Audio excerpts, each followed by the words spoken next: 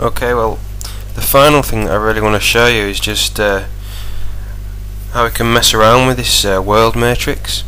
Because if you remember, I said that you can do not just rotations like we do here. We set up the world matrix to rotate the object around the Y axis by a certain angle, but you can do scalings, and you can also do translations. Scalings are essentially making the object bigger or smaller uniformly depending on which axis you're talking about. So you can scale on the X axis, the Y axis, or the Z axis. You know, make the object thinner, fatter, depending on which axis you're talking about. But anyway, I'll show you a bit about how to do that. The first thing I'll do is just change this to Z, because we're going to spin it like a propeller instead of the merry-go-round analogy that I was talking about. So it's spinning like a propeller like that now. And then I'm going to show you how we can actually implement multiple transformations at once. So really the first thing I'm going to do is declare a couple more matrices, a rotation matrix and a scale matrix called rotation mat and scale mat. And what I'm going to do is assign this rotation matrix to the output of D3dx matrix rotation Z. So now this rotation matrix corresponds to rotating the object around a certain angle on the Z axis, and I'm going to create a scale matrix with the D3dx matrix scaling function provided by Direct3d. Hook it up with our scale mat, which we declare here, and essentially this is scaling along the X, the Y and the Z axes. Now if we pick the Z, the value is 1, and scaling essentially works like multiplication, you know. 1 has no effect, just like multiplying anything by 1 has no effect. So on the Z axis we're not having any, you know, we're doing nothing at all, we're not scaling at all. But on the X and the Y axes we're actually scaling it by this function here, which is a half sine of an angle plus a half. And if any you know a bit of maths, all this is just a continuous function from 0 to 1 and then back down to 0. So it's just a nice smooth flowing 0 up to 1, then down to 0, then up to 1 again. It's a nice sine wave, and we're doing that on the X and the Y axes.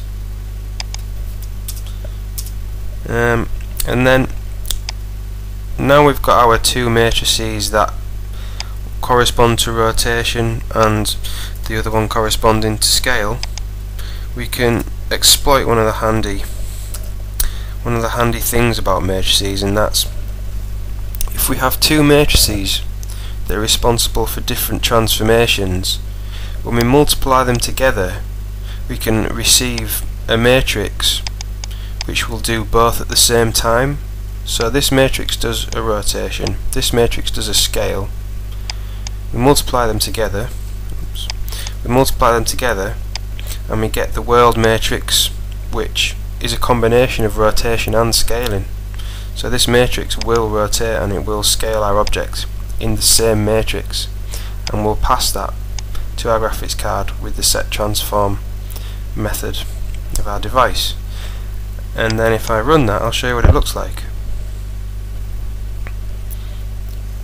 Here it is. We're rotating and we're scaling the object, i.e. making it bigger and smaller by this uniform sine function, by this continuous sine function. So it's going down to nothing and then up to the 1 times the size of the object, then down to nothing again. And it'll do this, you know, it'll do this forever because sine is, you know, an infinitely long continuous function. Pretty nice. And the last thing I'm just going to show you is something with translation as well.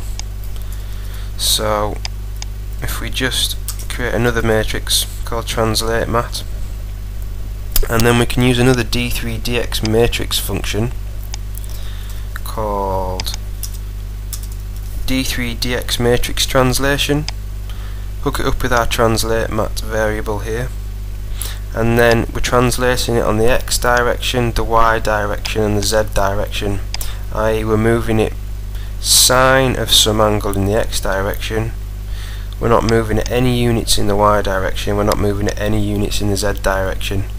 And this is just a continuous function that goes from -1 to 1, so it's going to move like this across the screen.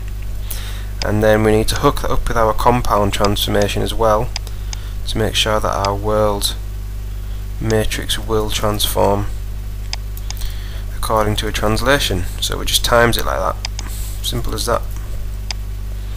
And now our world matrix will rotate, scale and translate for us according to what we've just defined. And if I run that, there you go. It's rotating, it's going from 0 and then up to 1 times the shape of the object, and it's also translating across the x-axis. Look, I'm moving my mouse across the x-axis and it's translating there. And I guess that's the end of this lesson. Thanks very much.